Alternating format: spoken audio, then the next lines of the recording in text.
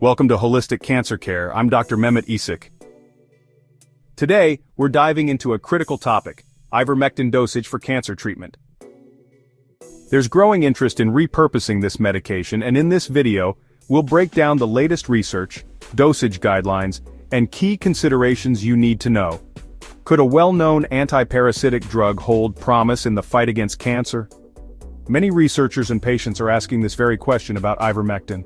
We're breaking down its potential, dosage guidelines, and key considerations for cancer treatment.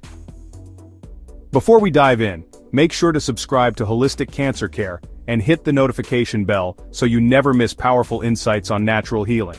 Give this video a thumbs up if you're ready to take control of your health naturally. Now, let's get started. Ivermectin is known for treating parasitic infections. These include river blindness and scabies. Recently, ivermectin has gained attention for its potential use in cancer treatment. While research is ongoing, preliminary studies suggest that ivermectin might have anti-cancer properties. This essay will explore the current knowledge about ivermectin as a potential cancer therapy. Ivermectin's potential as a cancer treatment lies in its diverse mechanisms of action. One key mechanism is its ability to inhibit the growth and spread of cancer cells. This is achieved by blocking specific pathways that cancer cells need to survive and multiply. Another way ivermectin fights cancer is by inducing apoptosis. Apoptosis is a natural process of programmed cell death that eliminates damaged or abnormal cells. Ivermectin can trigger this process in cancer cells, leading to their self-destruction. Furthermore, ivermectin has been shown to disrupt cancer stem cells. Cancer stem cells are a small population of cells within a tumor that are highly resistant to treatment and can lead to cancer recurrence. By targeting these cells, ivermectin may help prevent the cancer from coming back. Additionally, ivermectin may enhance the body's immune response to cancer. It can activate immune cells, making them more efficient at recognizing and destroying cancer cells. This immune-boosting effect is crucial in fighting cancer effectively. While research on ivermectin as a cancer treatment is ongoing, there are no established dosage guidelines.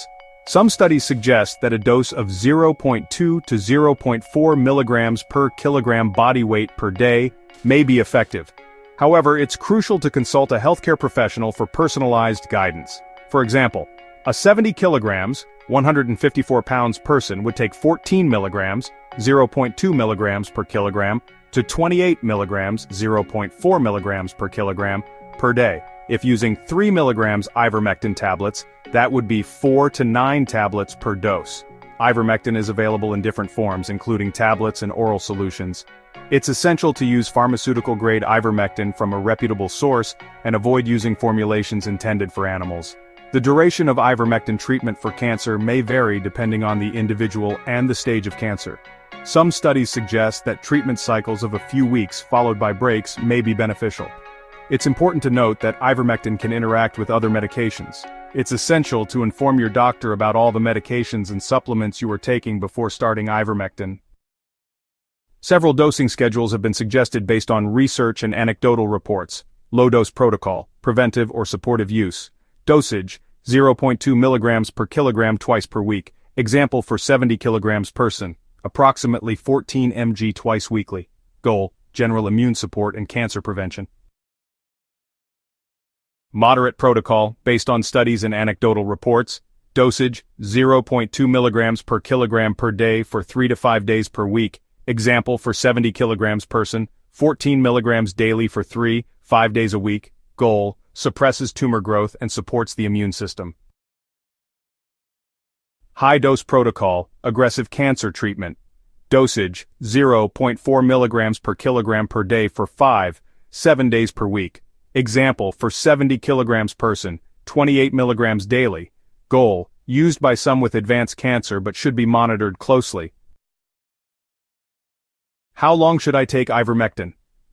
Some patients take ivermectin for 2-3 months and then reassess their condition with scans. Others continue long-term, taking breaks as needed. It is often combined with other supplements or therapies. Ivermectin is generally considered safe when used as directed. However, like any medication, it can cause side effects. Common side effects include nausea, dizziness, and headache. These side effects are usually mild and temporary. It's important to be aware of potential drug interactions.